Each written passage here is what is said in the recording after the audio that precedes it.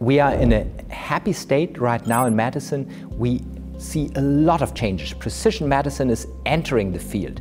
Now, this gives us new challenges.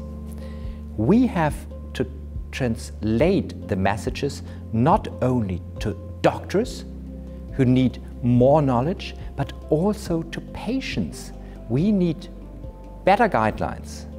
We need also guidelines empowering patients and doctors to work together for a better health. Right now we are in a world where there's an overflow of information. If you go to the internet, you earn confusion as a patient. We need trusted information. We need instruments to help the patient finding the right doctor and finding the right way for treatment. We realize that many patients have anxiety, have fears. They do not adhere to the guidelines, to the treatment, and they want trusted information.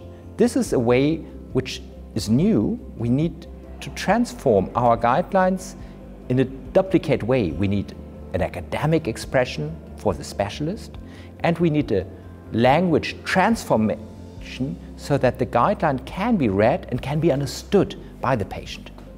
We have amazing new treatments. We have some of them even, they work like a miracle. An example in urticaria is a new biological. Patients come back the next day, totally clear of symptoms. They embrace you literally, say, "You have changed my life." That is wonderful to experience as a doctor.